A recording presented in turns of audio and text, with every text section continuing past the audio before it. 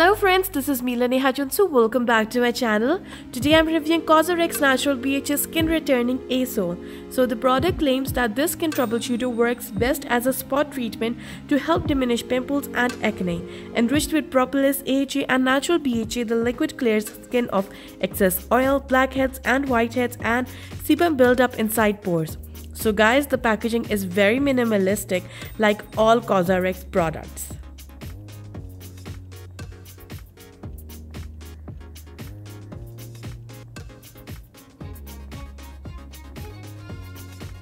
It is an elongated white opaque bottle with transparent cover and a black pump, due to which it has a downside that I won't be able to see how much product is left.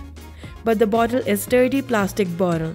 It has the little red square depicting it to be from COSRX BHA line, and I have already reviewed one of their products and it's a cleanser. Do check it out from the cards. It contains 60% propolis extract, which is great for acne fighting, soothing blemishes and facilitates in quick healing. AHA in it is for exfoliating the dead skin cells and BHA in it degunks the pores. So the texture of this toner is very watery and the smell is like a chemical tea tree, which I don't like. The pump works really well in dispensing good amount of product and it sinks well into the skin without leaving any tackiness. So here I am before using the product for the very first time. My issue is my pimples, my clogged pores, and I have super dry skin, due to which I have some texture on my face.